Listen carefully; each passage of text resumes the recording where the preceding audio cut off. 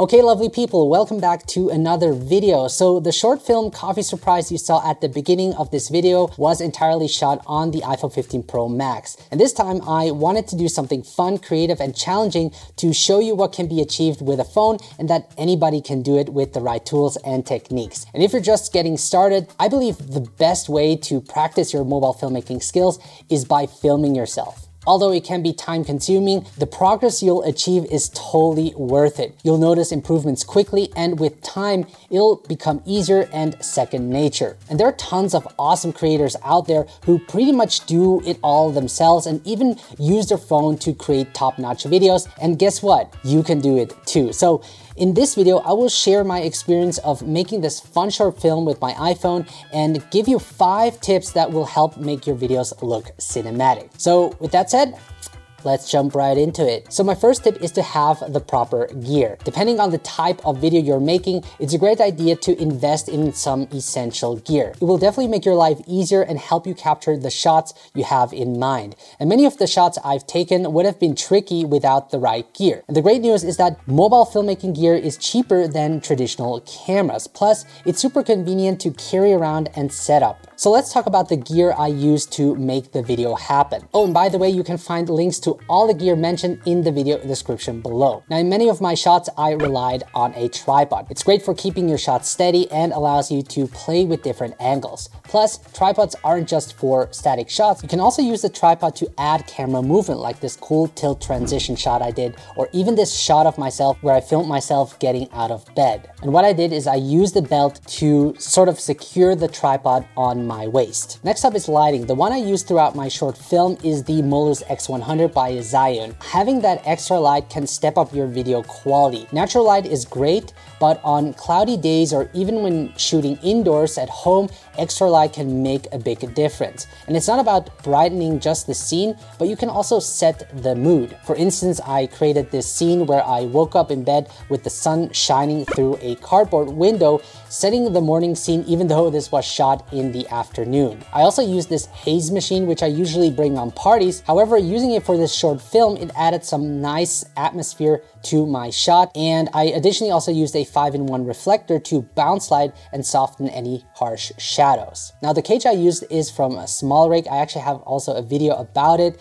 It's actually one of my favorite cage so far. It comes with a grip, giving me better control when setting up my shot. And it also allows me to add accessories such as a V&D filter to control my exposure and maintain a natural motion blur throughout my shots. And on top of that, to make my videos feel more cinematic, I added a mist filter to soften the image and eliminate the over sharpening that phones typically produce. Plus, when shooting against bright light sources like a window, it helps soften the highlights, giving it a gentle glow for a dreamy effect. Now, one essential tool that helped me frame myself and speed up the filming process is the flip mirror. And this way you don't have to invest in an external monitor and can see yourself while recording. Now, unfortunately, the Blackmagic camera app doesn't support monitoring on the Apple Watch, so I found this the best alternative. And last, what I also used is a clamp, but I'll get into that later on how I use it to get creative shots. Next up, tip number 2 is to use a professional video app. While the default camera app is great for run and gun shooting, and I do use it quite often, if you want more control over your camera,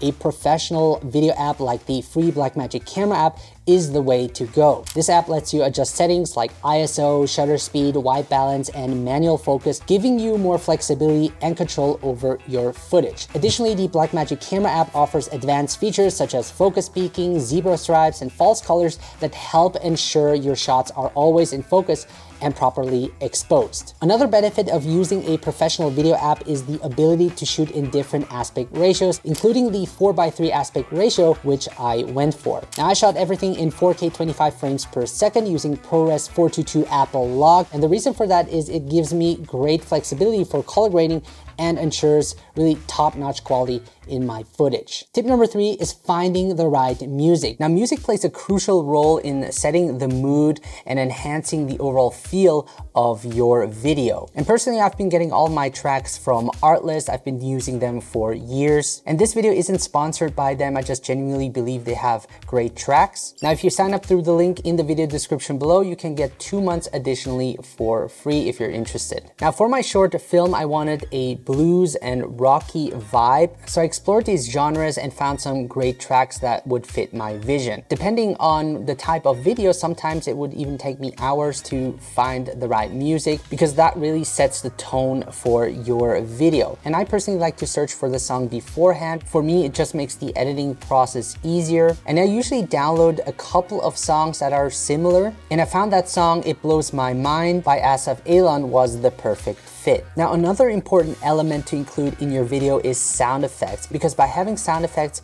it will allow the viewer to really immerse themselves in the video. And the good thing is you can actually use a lot of the sound effects that you've recorded internally on your iPhone. I use the Blackmagic camera app. Inside the Blackmagic camera app, I've set the setting to stereo. This way it will use all 3 microphones to capture the ambient noise. Now, some of the sounds weren't captured clearly, so in some scenarios I downloaded the sound effects from Artlist, such as the toothbrush scene,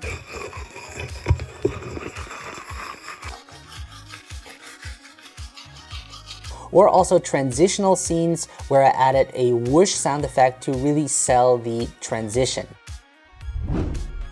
So as you can see, choosing the right music and adding sound effects to your video can really add more depth and enhance the viewing experience for your audience. Tip number 4 is to look for interesting angles. This part of the filmmaking process is where the challenge meets the fun. My apartment gets boring with each passing day, and that's why this exercise is awesome. It helps push your creative limits and think beyond the usual. For example, I took a shot from below by filming through a piece of plexiglass I had removed from a picture frame hanging on my wall. Now, honestly, at first I wondered if I really wanted to go through the effort of taking it out of the frame and setting it all up, but in the end it was totally worth it. I was actually glad to include this shot in my video as it stood out. And here's another cool shot I tried, one of my favorite ones, where you see me brushing my teeth. And for that I used a magic arm with a clamp, and this allowed me to secure the toothbrush on the clamp to stay centered in the frame no matter where I move the camera.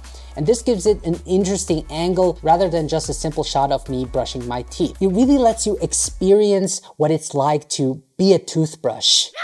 I don't think that was right. Anyway, you get the point. Another favorite shot of mine is this one of the cartwheel moving through the supermarket. I used a clamp to get that low angled shot, which came out looking really cool. So the lesson of this story is to always look for interesting angles that can make your videos stand out from the rest. Don't be hesitant to experiment, even if it doesn't always go as planned. But when it does, you'll be happy you added that creative touch to your video, helping to develop your creative eye along the way. And tip number 5 is having a story in mind. This is an important step that occurs before you begin filming. You don't want to start shooting without a plan. Stories resonate with us and your video should tell one. So before you hit that record button, consider the message you want to convey to your audience. And in the short film, Coffee Surprise, the story is about someone making coffee at home. Well, that someone is me actually. And I take a sip only to discover that I accidentally used salt instead of sugar. And because a lot of us love coffee and some of us make even coffee at home, it's a simple yet relatable story that engages the audience and makes them laugh. It follows a simple beginning, middle, and end structure with a surprise twist at the end. And if you're unsure what to film and want to practice filming yourself, think about something you do every day. For example, going to the toilet. No, just joking. For example, you could film yourself taking a morning walk or making lunch. Choosing an activity you're already familiar with will simplify the filming process. And by including any small problem, challenges, struggles, and changes in your story, your video will become more engaging to viewers. Now, I've been in this game for long, and filming with an iPhone really doesn't have to be difficult. With the right techniques and a creative approach, you can produce high-quality videos that tell a compelling story. And that's why I created an online course for those who want to learn everything about filming quality videos on their phone. And in that program, I will walk you through each step, teaching you everything I know so that you don't have to figure it out on your own. So if you want to transform your videos into masterpieces, check out smartphonefilmmaking.com. The link will be in the video description below. Other than that, thank you so much for watching, guys. If you have any questions, feel free to drop a comment.